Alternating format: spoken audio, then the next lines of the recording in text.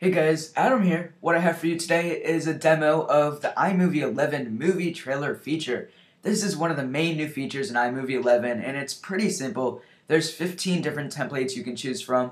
Basically what Apple has done is categorize the types of trailers. So for example, there's action, adventure, blockbuster, documentary trailers, to anything like holiday or friendship trailers.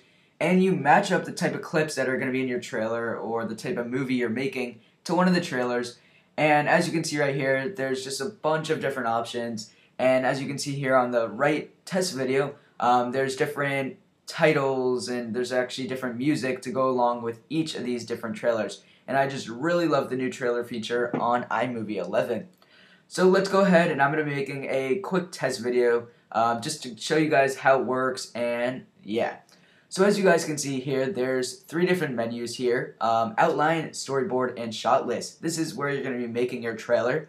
So under outline, there's name and date where you can name your movie, put the release date, there's a studio name, and then there's actually logo style, which I'll get into in just a second.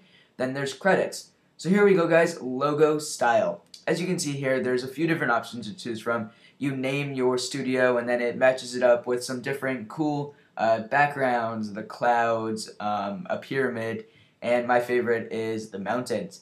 And then you simply enter your credits, so directed by, edited by, written by, director of photography, casting by, music by, etc.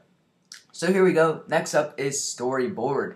What you do here is name the title sequences you want, and as you guys can see right here, there's some different clips which say like landscape or medium. Basically what you do here is match up your clips and put them with what the trailer wants. So if you have an action clip, you put it in the action category, and in the end it will somehow make a pretty cool trailer. And it pretty much works even if your clips make no sense, which you'll see mine in a second make absolutely no sense, and they're just for the test. So let's check it out.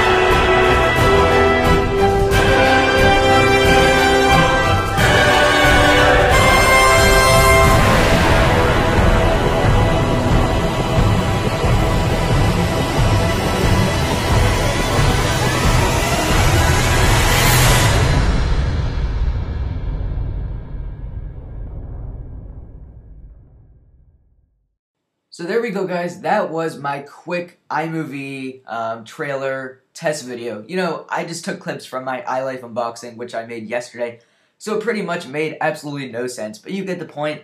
There's title sequences to go along with everything, plus there's some pretty cool music to go along with each trailer. But there we go guys, that was my demo of the iMovie 11 trailer feature. If you have any further questions, make sure to leave them in the comment section below, and I hope this video helped you learn more about the iMovie 11 trailer feature. So there we go guys, thanks all for watching.